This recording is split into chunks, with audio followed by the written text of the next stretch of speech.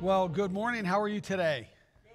Good to see you. If you're joining us online, welcome. We're so glad that you're here joining us as we finish up a series that's really a mini-series. Just started last week and then today. It's called Uncommon Generosity. It's uncommon because to walk out what God wants us to do, as we see in Scripture, in the Bible, it's uncommon. There's a culture that we live in that operates one way, and God wants us to really be counterculture. And we see that, for example, with Jesus. He says, this is not in the Gospels, but we're told in the book of Acts, this is what Jesus said. Early disciples heard him say this, said, remember the words of the Lord Jesus himself. There is more happiness in giving than receiving. That's counterculture. Because our culture says happiness comes when we get things, right? When we buy things. And there's some happiness that comes, but it's short-lived. Jesus is saying, hey, it's not that there's not happiness when we buy stuff, but there's more happiness. Other translation says it's blessed. There's something that happens that transpires in our life when we learn how to be givers, when we're more generous. In fact, the Bible really, if you look at key words of the Bible and compare them, you see the Bible is a book about giving. Let me give you an example. The word believe or believing or believer is used 272 times in the Bible, that form of that word believe. Prayer or praying or pray is used 371 times. That's an important concept, right? You have believe and prayer. The word love, lover, or loving is used 714 times. So quite a bit more. But the word giving or give is used 2,162 times. So it's not just like an afterthought. It is a central theme of the Bible, that giving is part of that. And the reason is because God loves us. And you can give without loving, but you can't love without giving. It's part and parcel. Part of what it means to love is to give. And we see that in the Bible. So when we're giving, it's really important that we have a good attitude towards giving. Some of the benefits that come from giving we see in Scripture. I'm just going to go over them real quickly, 7 of them, and then we'll wrap it up with four ways that we can get more out of when we do give. Number 1 is it makes me more like God. Because God, like I said, is a giver. We see that in one of the more famous verses in the Bible. John 3:16 says, God so loved the world that he gave. Giving is that's an expression of love. And we see that. And so whenever we give, we're more like God. Now, honestly, when the Spirit of Christ comes into somebody, when we ask Jesus into our life, the Bible says that the Spirit of God indwells us, that he comes inside us, empowers us, starts to renew us. But here's what the Bible says is that God is a giver. And so if his Spirit is in us, it means we're givers. That's who we are. It's not like when I talk about giving, it's not like I'm standing up here and, we're all a bunch of selfish people and I'm trying to convince you to not be selfish anymore. No, if you're a Christ follower, your new nature in Christ is to be a giver. And so that's certainly the way I see it. Now, sometimes we have blockages, like we're in debt or we have other things going on. We want to give, but we feel like we can't. That's a different issue. But inside us, if we have the Spirit of Christ in us, we're givers. Now, it does help to be intentional. It does for me. I want to help that part of what Christ is doing in my life to come out. One of the ways I do it is I have this daily planner I use. Some of you might use planners. The planner I use, and I'm not saying you need to use it. I don't get kickbacks. I'm not trying to promote it or anything. But the one I use is called the Full Focus Planner. Michael Hyatt wrote, and I like it a lot. It helps me organize. It has annual goals and ties it into, objectives, and then ultimately daily things that you do to kind of lead to be more effective and more efficient. But at the top, so I have this daily planner, and the way he designed it is at the top, you have 3 things that you're going to do for sure. So, for me, I just have like sometimes a list so big that I go to bed and I think, man, I didn't get anything. It feels a little defeating, like, oh, I didn't accomplish what I could have. So the way he designed it is if nothing else, you get these 3 things done, then at the end of the day, you think, hey, at least I accomplished those. Those are the most important 3 things. So you kind of like each day, you look at your day and you go, okay, if nothing else, I want to accomplish these 3 things. For me, I have 3 categories. One is I want to do something each day that's creative. I want to do something each day that helps me move towards my goal. I have annual goals, and I want to do something that moves the ball down the field a little bit. And then I want to do something generous. And because if it's not on my radar, I can go through a whole day and I look back and I think, did I do anything generous today? And I don't want that answer to be no. So I put it each day, I think it through how I'm looking for an opportunity to be generous, to be creative, and then, to reach my goals. So generosity helps us to be more like God. It also helps us to become closer to God. Sometimes we don't feel that close to God. Well, you can actually change that. If you don't feel close to God, Jesus says the key is to make sure you align your life with God through your treasures. What's important to you? For where your treasure is, Jesus said, there your heart will be also. And we know that's true. I mean, wherever your treasure, some people, their treasure is in their boat. It could be in your business, your career. It could be in your family. It could be in your home. Wherever you invest your time, your money, your energy, that's where your heart is.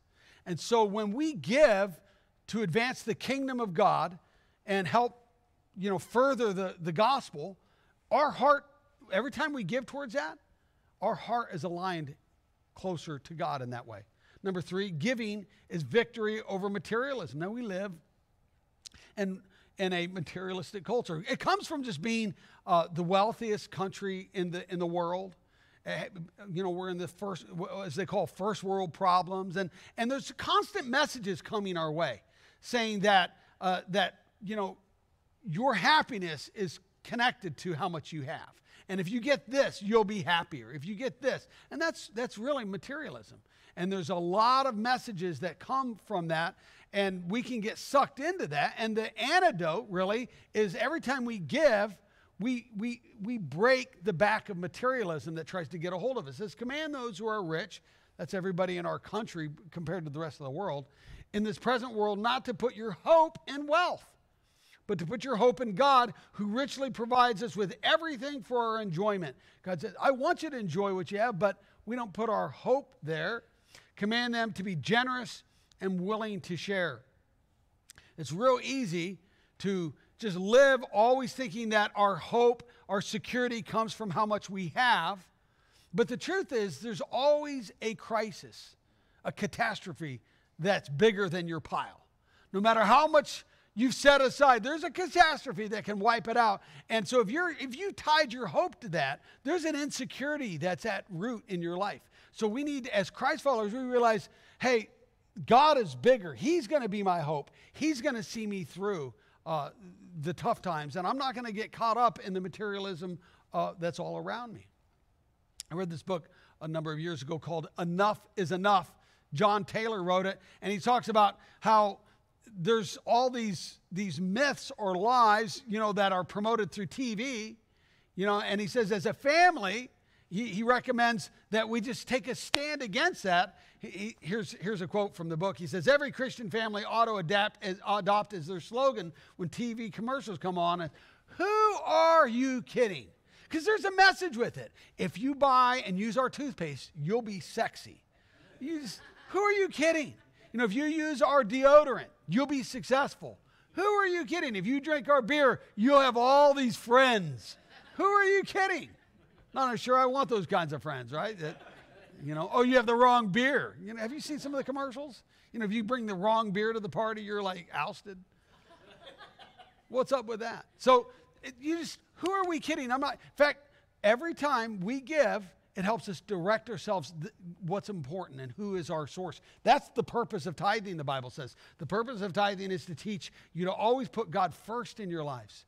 It's a way to anchor our hope in God. God is the one who is gonna be there for me. And number 4, giving strengthens my faith.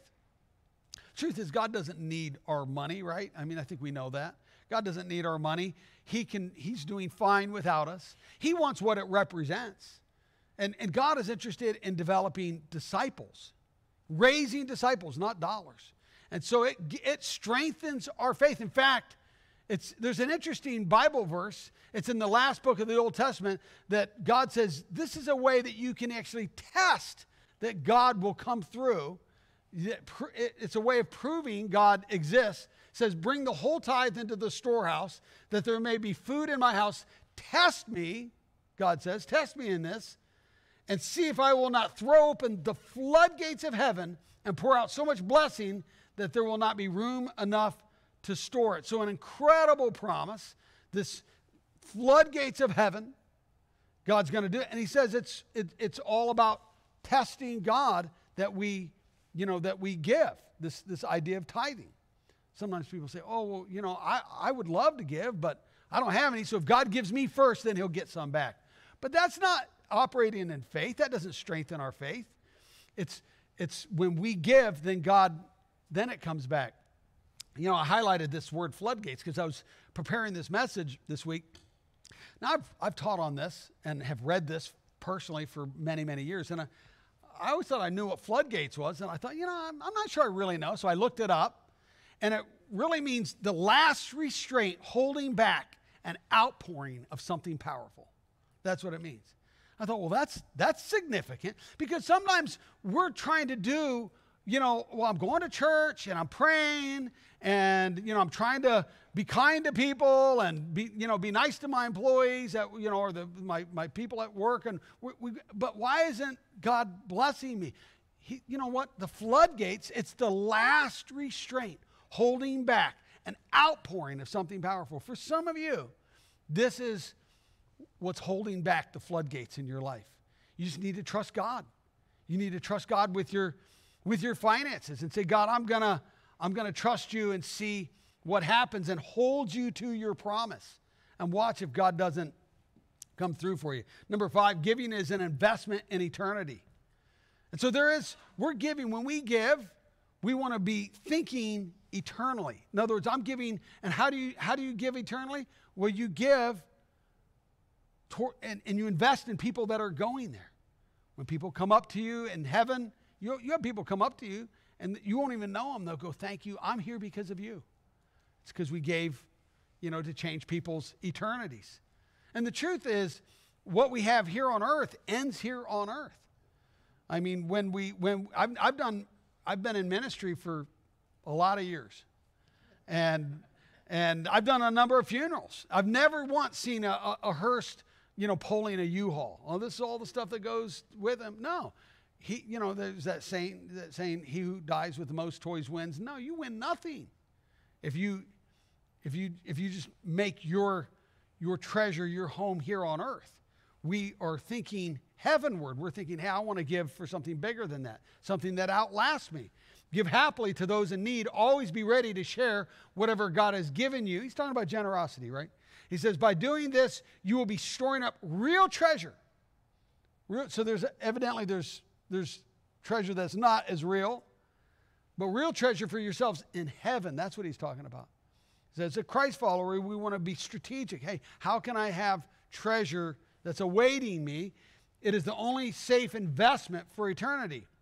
So all of the investments here, there's some secure ones, but the ones that are safest and have the greatest multiple of ROI, what I like to call EROI, instead of just results on investment, it's eternal results on investment, is when we give with the idea of eternity in mind, eternity. Then number 6, giving blesses me in return. Now, this is true. A farmer knows that. When I sow, I'm going to get back. If I sow more seed, I'll get more back. If I sow less seed, I'll get less back. And in 2 Corinthians 9, Paul talks about that exact analogy. He goes, when we give, it's just like when a farmer sows seed. But it's not just finances. It's when you sow encouragement in people's lives, you get back encouragement. You sow criticism, what are you going to get back? You're going to get criticism. You sow gossip, you're going to get that back. It's just a law of life. I saw this happen this past week. Sharon and I were in Arizona, in Phoenix, at a conference, and we went out to dinner one night at an Italian restaurant, just her and I. And we're sitting there at this table, and this young server is, she's somewhat new because she was making a fair amount of mistakes. But everybody's got to learn, right? But she had a great attitude, and she was working, she was trying real hard. So her manager happens to be walking by at one point, and I stop him right when she's there. And I said, hey, I just want you to know this, and I don't remember her name now, but I called her by name. I said, this servant, she's doing a great job. She's got a terrific attitude. It's great you want to keep her around, and, just kind of praised her in front of her. And so, of course, she's beaming. And then he goes, thanks, and he walks off. And at the end of the meal, when she gives us our check, and she shows up with this box and it turns out it's filled with cookies. And right next to the store, as part of the restaurant, there was a store next to it that sold like gelato and Italian cookies. And she goes, I went and got all my very favorite cookies and assembled them. You're not being charged anything. I just want to give them to you. Now, I didn't do it for the cookies. So there wasn't no ulterior motive, but that's how it works, right? You sow encouragement, it just comes back. And that's a law of life. It's true. The Bible says good will come to those who are generous. You're generous with your compliments. You're generous with your encouragement. You're generous with your forgiveness. You're generous with your grace. What are you going to get back? And it's always nice to get those kinds of things back.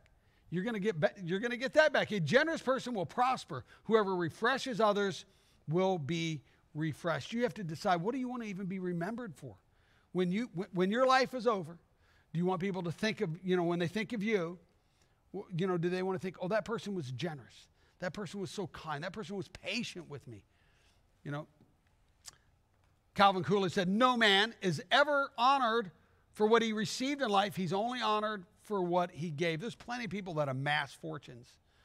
But you make a living by what you earn, but you make a life by what you give, how you're generous. And that is one of the principles of being generous. And then lastly, giving makes me happy. Giving really makes me happy. Sometimes people say, yeah, you give till it hurts. No, it doesn't hurt to give. And if you've given, you know that, there's a physiological part of it. Dopamine is released by the hypothalamus in the brain. Every time you give, they've done brain scans. There's always a release of this dopamine. So it certainly makes you feel good at that level, but there's even something, there's a congruency that happens as a Christ follower. You're being true to who this new nature that God is at work in your body, in your life. And the happiest people really are people that have learned this about giving. Interesting, there's a guy who has passed away about 2 decades now, Carl Menninger. He was an American psychiatrist and had a great influence on the field of mental health. He had the Menninger Clinic and wrote a number of books and really spoke into that field of mental health. Here's what he says about generosity, something very interesting. He says, giving is a good criterion of mental health. Generous people are rarely mentally ill. Isn't that interesting? Now, the world would say the opposite, right? You've got problems. You don't know what you're doing. But the truth is, when we learn how to be generous, that helps us anchor ourselves emotionally and mentally. And in our church, when we do growth track and Sharon and I teach step 1, I always like to open up each meeting that we have. I'll say, hey, what do you like best about the church? What's your 1-minute version of what you like best? And over I'll hear, this church, they're so friendly. They're so happy. They're so joyful. But let me tell you, if you're new to the church, let me tell you why that's true. It's because our people know how to be generous. And they've dialed that in, and that makes you joyful. It says the people rejoiced at the willing response of their leaders, for they had given freely and wholeheartedly to the Lord. David the king also rejoiced greatly. And so we see the people of God in that day, they dialed into this area of joy and being rejoicing because they learned how to give and be open-handed. Well, those are the 7 things. I told you I'd go through them quickly of the benefits of being generous. But you can still miss out. How do you keep from missing out on when it's an opportunity to give so that you get the maximum benefit? Well, let's look at that real briefly. 4 things. Number 1 is being willing to give. Having that in your life. I'm willing. It's not a have to. It's I get to. And I get to because it's an expression of me recognizing the source. It all came from God anyways. Sometimes we think, well, I work hard. Yeah, but who gave you your strength? Who gave you, the life? Well, I educated myself. Who gave you your brain? Just recognizing, hey, it comes from God. Here's what we see in 1 Chronicles. He says, who am I that I should presume to be giving something to you? Talking to God. I'm supposed to be giving to you. He goes, everything comes from you anyways. All we're doing is giving back what we've already been given from your generous hand. It all came from you. It was all yours in the first place. That's the willingness. Hey, why would I not? God, you're my source. You're my provider. Obviously, I want to be able to respond and give. I know you want us, our true selves, and so I've given from the heart, honestly and happily, and now see all these people doing the same thing, giving freely, willingly, and joyfully. So it's a matter of willingness, not wealth. Often we think, well, it's how much. No. It's attitude, not amount. It's attitude. It's willingness, not wealth. And when it comes to giving, really there's 2 ways to give. One is through reason. One is through revelation. Reason is just, well, what can I afford? And you just kind of think about it. You pull out, your budget or whatever. The other one is giving by revelation. And you go, God, how much do you want me to give? And that builds in a relationship with God. It builds trust. It strengthens your faith. And that's what we always encourage you to do. Whenever we talk about giving, we say, this is between you and God. And go home and pray about it. The Bible says you shouldn't give under compulsion anyways. You see a heart-wrenching commercial, some person in some third world country with flies all over them, and they're trying to pull your heartstrings. The Bible says you shouldn't give. Not that you shouldn't give to that, but you shouldn't give out of compulsion or guilt. If they're just trying to make you feel guilty, and unfortunately, people are motivated by guilt and give to God out of guilt. I was praying this morning, and I felt like God was saying, some of you, and this might be a word for you, some of you give, and you always feel guilty when you give. For maybe you feel like you're not giving enough, or maybe you feel like, God doesn't love you enough, or whatever it is. But God, listen, that is not the heart of God. When we give freely, we give joyfully. You don't need to have guilt attached to that at all. And God wants to deliver you from that. But really, when we give out of revelation, it's God, we're just obeying. God, how do I respond? What do I give? And our whole life really should be lived like that anyways. So we give willingly. We give generously. We give generously. Jesus talks about what generosity looks like and how God uses that to bless us. When we're generous, God uses our generosity as a vehicle to bless us. Here's what Jesus said. He said, give generously, and generous gifts will be given back to you. So there's that promise, that law of the farm. What you sow comes back. He says that. He says shaking out, but he says it actually increases. And it's true, right? A farmer that plants one seed, does he get one plant? No, he gets a bumper crop just from one seed. And it's always like that. He goes, it's shaken together to make room for more. Abundant gifts will pour out upon you with such an overflowing measure that it will run over the top. That's an incredible promise. But then he adds this. The measurement of your generosity becomes the measurement of your return. So God uses the measurement we use. And so if we're generous with it, whatever measurement we use is what he uses to bless us back. If we want to increase how God's going to bless us, Jesus says, well, that's simple. Increase your generosity, increase your measurement. I'm not saying that. And God's saying that. And that's true. For me, that's something we grow in, right? It's we learn to trust God. We're generous, and we start to see how God uses that to bless us back. And then give joyfully. Now, if you can't give joyfully, then don't give. I mean, honestly, it should be we get to do. God calls us into the party, calls us into the game. We get to participate, and we get to see people. Every time somebody gets baptized, that's from your gift. You should be thinking, that's certainly what I do. When I give, I'm thinking I get to help people break free from addictions. I get to help people get restored in their relationships, marriages restored, kids that are, that are from broken homes. God starts to work in their lives and heal and restore them. People discovering their purpose in life. People making a difference with their life. People changing their eternities. There's a lot of reasons to be joyful when we give. Amen. One of the things we do here at Vineyard, and we've really done it since the beginning. Sharon and I started this church 27 years ago. And from day one, we had a benevolence or a compassion ministry, helping people out, people in disadvantaged places in their lives. And a lot of times it's for a season. They lose their job. Something, COVID, of course, happened recently. And they're in a difficult place. And when we're able to help them in that place, it touches the heart of God, but it also touches their heart. We're able to really reach in that moment of pain, that moment of instability and challenge, and to love on them, and to, in moments, to share the love of Christ with them. And so our food pantry spearheads some of that. We have a number of ministries that we help people in our community. But this past week, Sharon got up with the person who oversees our food pantry, Teresa Hart, and she just asked her a couple questions about the food pantry and some of the ministry that happens there. And I wanted you to hear this, so we went ahead and grabbed our videographer, and I want you to watch this video and see. This is some of why we give. Well, hi there. I'm Pastor Sharon Mead, Senior Co-Founding Pastor of the Vineyard Community Church. And I'm Teresa Hart, the food pantry manager.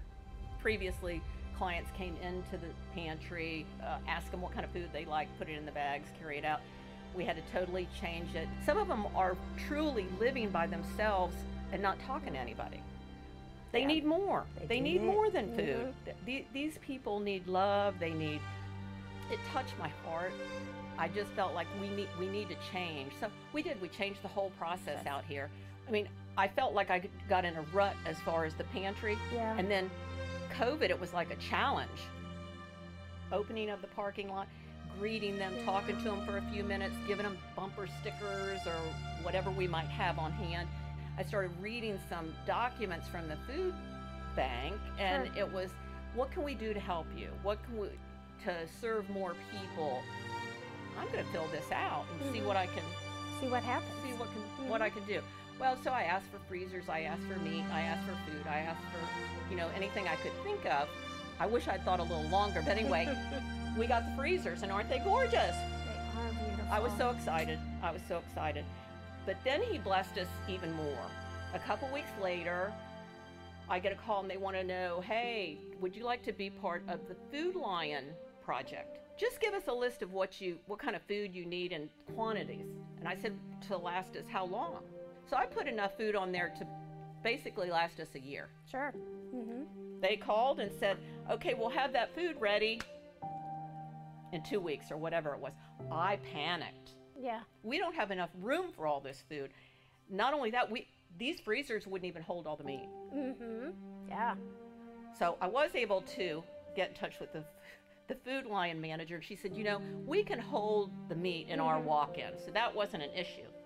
That we wouldn't be able to turn this food over that quick. So I thought, we need to share it. Yep. God blessed us, we're going to bless them. So I started going to the churches in the area and giving them our cards, and they gave it to their pantry clients. And somehow they started talking about snow globes.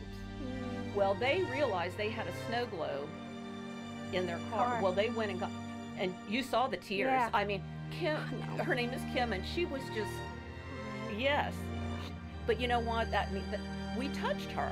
You sure did. We touched her. Yeah, somebody saw her. Same thing. There was another lady who lost her mother. Her mother and her used to come to pantry every month. Yeah. Well, they didn't come one month, and it was unusual. So I called her. Yeah. And she said, Teresa, she said, I'm sick. She said, I've got COVID, and my mother lives in the house with me, and I'm so concerned that she's going to get it. Yeah. And so the following month, neither one came. Okay? Yeah. So I called again. The mother had passed. The mother had passed. And you know, the following month, Deborah came, and she said, I don't need any food. Yeah. But I knew that y'all would make me happy if I drove through this parking lot. I know. That's what our outreach is about. Sure. It's about people and the Lord and love. Sure. And it's reaching people.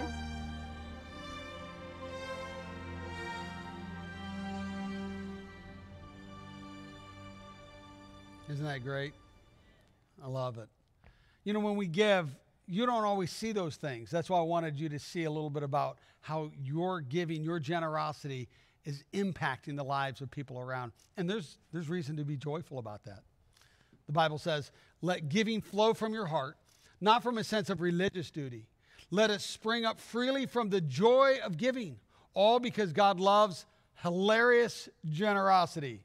You don't hear that very often, hilarious generosity, but this is from the Passion Translation, but it's actually accurate because the Greek word that it's pulling from is hilarion. It's where we get our word hilarious. And so we give with a joy in our heart because we know we're making a huge impact. You know, back in the day, 500 years ago, when the Protestant Reformation happened with Martin Luther, the main reason he didn't agree with the Catholic Church at the time was they were selling indulgences. That's how they were raising money. And so he said, hey, we need to give and give for the right reasons. Here's what he said. Every Christian needs two conversions, one for the soul and the other for the pocketbook. You know, giving for the right reason. Giving because we want to make a difference. Giving joyfully. Giving willfully. These are the giving generously. These are the things that if we're going to be like God, if we're going to draw near to God, if we're going to have those attributes, then we give, and we give for that reason. The truth is the people next to you, a number of people in our church have come to Christ in this church. And people next to you, you may not even know them, but they are here because of you. They are here because of you. You're making a difference. And that leads me to my last point, which is giving eternally. I mentioned that earlier about giving for eternity, seeing the bigger picture. This is important because it's part of the way that God rewards us. We get some of those rewards here, but you know there's rewards yet to come as well if we give for the right reason. When I was in high school, I ran track, and I was trying to run faster than a 6-minute mile. I could do about a 6-minute mile, and you know if you run, you know that's a decent clip. And so I told my dad, and he goes, well, I'll help you. So we were kind of training a little bit. And the track I was running on at the time was, you actually had to go 8 times around to do a mile. I know they don't do the mile anymore, but that's my age, right? You know, so, but anyways, so he would call out, he would stand there, and every time I'd come by, he would call out a time. But it wasn't the current time, it was the time he would do the math in his head. And he said, if I kept that pace, this is the time I would reach. So he'd say like 6 minute 10 seconds, 6 minute flat, 5 minute 50 seconds. And so I could know, do I need to speed up? Do I not? I kind of feel like I'm your coach in that sense, you know, because all of us, we're running a race, and there'll be an end to the race. There'll be an end to the race. And I want you to do well. So from time to time, I call out and kind of tell you, you know, your pace. How are you doing? Ultimately, it's between you and God, right? You have You have to, but I'm bringing this subject up. We're doing a Bible study, looking at it, so you can honestly ask yourself, am I running the race that I really want to run? Because when we give because there's a lot of things to give to. There's a lot of great causes, but not everything reaps a reward. Here's how the Bible puts it. 1 Corinthians, it says, and the quality of each person's work will be seen when the day of Christ exposes it. For most of us, that's the day we die. You know, there will be a day when we see it for really what it is. For on that day, fire will reveal everyone's work. The fire will test it and show its real quality. If what was built on the foundation survives the fire, the builder will receive a reward. And so there's a lot of good things to do, a lot of kind things. And I'm not saying don't do it. Just let's be aware, not everything is going to get a reward. The way we get a reward is when we give for eternal purposes. We give for eternal, when we're going to make a difference for eternity. And so we want to be thoughtful of that, so that when that day comes, we're not like disappointed. Because the Bible actually just says that there's two judgments. One for, people that have put their faith in Christ and people that have not. That's not what this is talking about. There's another one for those who are going to heaven, but there's another one that decides, do you get rewards or not, and how many? And it all has to do with the work. Did it pass the fire? Did it make, was it just, a temporary, help something out temporary, or did it impact eternity? Last verse, Jesus, the last thing he said is recorded in Revelation. Last thing he said, here's what he said. He says, look, I'm coming soon. My reward is with me. So he's bringing with him rewards, and I will give to each person according to what they have done. So we each need to know that there is a reward that's attached to the end of this life. And that's part of the reason we give. We give joyfully, we give expectantly, we give knowing that when we give to make a difference for eternity, that there's rewards that are awaiting for us. That's why it's not an obligation, it's an opportunity, and we get to give, and it's an opportunity to give joyfully. Okay, let's bow our heads and pray.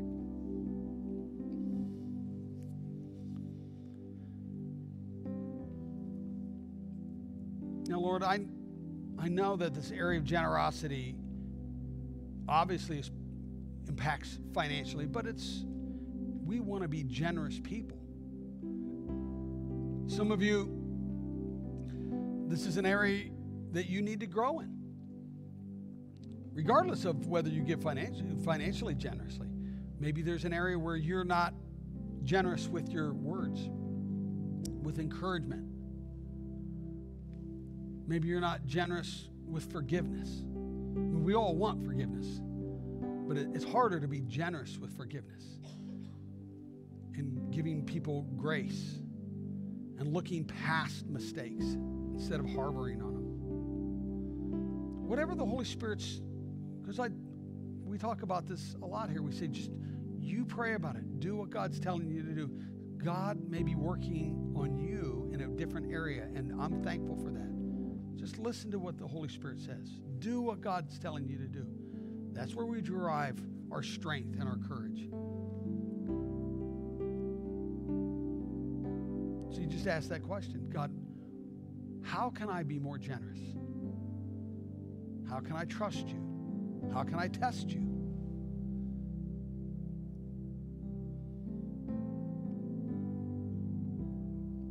Where am I putting my hope?